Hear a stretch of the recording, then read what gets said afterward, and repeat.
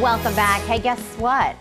There's a festival taking place in Fountain Hills. Desiree is live there this morning with details on this event. What a beautiful day to be out. Good morning. Oh my gosh, Celeste, it's gorgeous. We're catching a tan out here this morning in Fountain Hills. And right now we're with Paige Lawrenson. She's with the Chamber of Commerce. Tell us where we are this morning and what's happening this weekend. Of course, so we are here at the Fountain Festival of Fine Arts and Crafts in Fountain Hills. It's probably our most well-known event that we have here in town.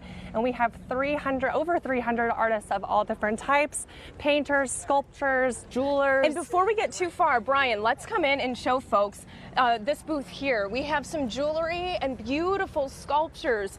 A stone sculpture over here, just gorgeous. So just like you said, so many different varieties. Yes. Over 300 vendors. Of course, yes, of all different types. And one of the things we like telling people is if you have $10 in your pocket or $10,000, there is something that you can take home that you love. There's really something for everyone. And Paige, you were talking about the bells that are over here just across the street. Yeah. This is a vendor that's been here before. For a few years, yes. He does these beautiful sculptures and bells that I just think would look beautiful on anyone's patio, garden, even in their home. There's just really something about them. Yeah, and this event, like you said, it doesn't matter what you have. There's something here for everybody. Of course, yes. You're not charging an admission fee or anything like that. Free parking, free admittance, everything. And even tomorrow, we're kind of calling it the perfect day in Fountain Hills. We also have the Fountain Hills Music Festival. So come for the art show in the day, and in the evening, come get dinner at the food trucks and stay for the concerts. It's just going to be the perfect day in Fountain Hills. And look at this, Paige. The ladies are going to love it.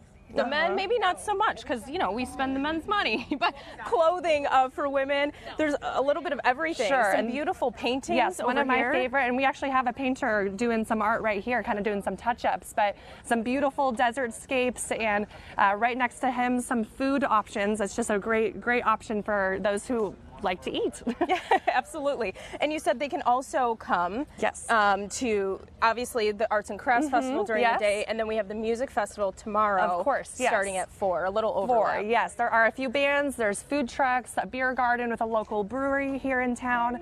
I think it's going to be a really great day for those that want to get out, enjoy the warm weather, and just spend a fabulous day in Fountain Hills. And this is something you usually have in February. Yes. But obviously, we things are a little different this year. Yes, we wanted to make sure everyone was safe to be here at the event, and everyone is just so happy to be back here out at the Fountain Festival. We were really lucky to have it in November, but it's just something about being back here in the springtime that everyone just loves. Yeah, absolutely. Anything else you want folks to know?